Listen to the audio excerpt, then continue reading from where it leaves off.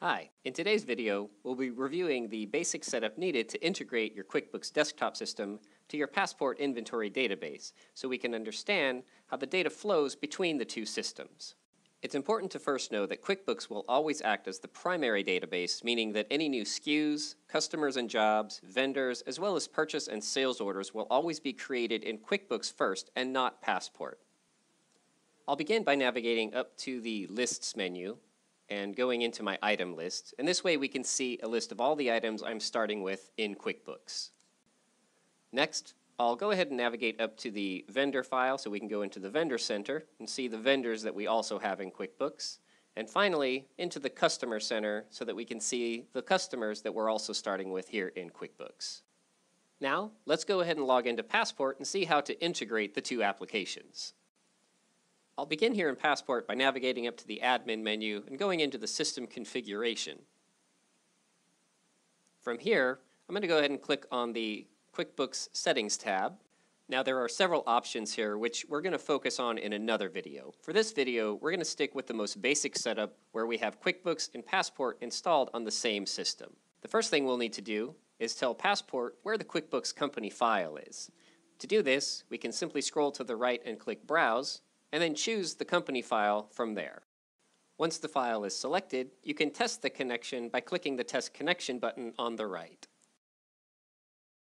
If the test connection is successful, simply click Yes to save those connection settings. Now let's see how to sync our files. To do this, we can click on Admin and go into the Integration Settings.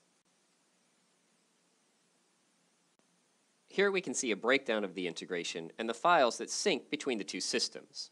On the left side, all of my QuickBooks information is contained, and on the right side, all of the Passport details can be seen. The arrows on screen point in the direction that the data will travel. For stock items, including parts, non-inventory parts, and assemblies, as well as any of the vendor information, and any customer information, including any purchase orders and sales orders, those will all populate from QuickBooks. The arrows that point to the left allow Passport to send data back to QuickBooks, informing QuickBooks that items have been received or issued, which will automatically create bills and invoices for vendors and customers. To change any of these settings, you can click on the Edit button on the top right to change which files are syncing, including whether or not you wish bills or invoices to be created when items are issued or received. To confirm any changes, simply click Save and click OK to the message. Now, we're ready to sync. I'll initiate a manual sync by clicking on the Sync button on the top right of the QuickBooks integration screen. Once the warning comes up saying the process cannot be undone, simply click Yes. And on the top left, you'll quickly see the sync process happen. And now that the sync is completed, let's navigate back to the files in Passport to see what came over. We'll start by clicking on the file folder on the top left, and first going into the vendor file. Here we can see the vendors which have come over from QuickBooks. Next, let's go back up and click on the customer file so we can see the customers which have synced over.